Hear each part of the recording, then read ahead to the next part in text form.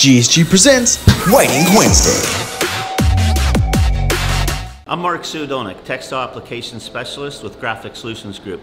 Today, I want to talk to you about one of the most important tools in your print shop, if not the most important.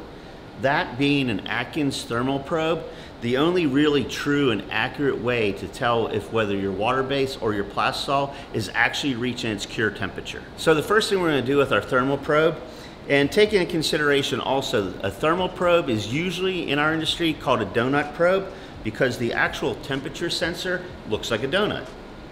First thing we'll do is go ahead and we're going to plug our probe into the controller, and you can see our room is about 72 degrees, so it's picking that up.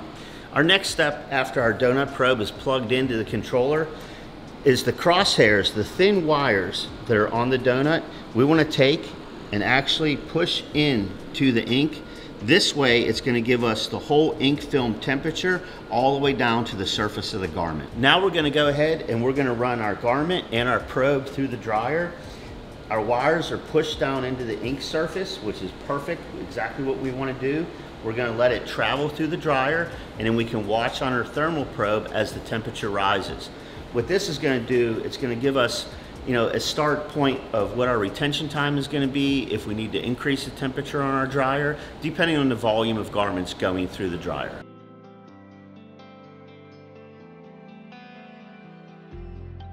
When you're finished checking your cure using your thermal probe, one of the things you want to do is take the batteries out because it'll continue to drain the batteries. Just place your cap back on. And most importantly, put the probe in the controller back in its carrying case. Set it aside.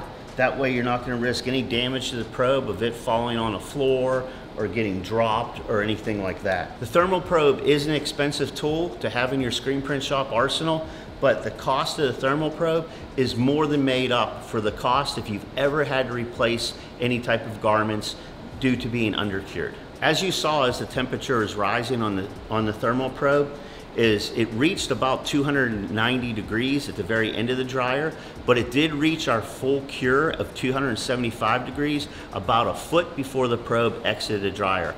Ultimately, that's what you want. You don't want to go off of the temperature of when it exits. It's going to be 1 foot before it exits the dryer.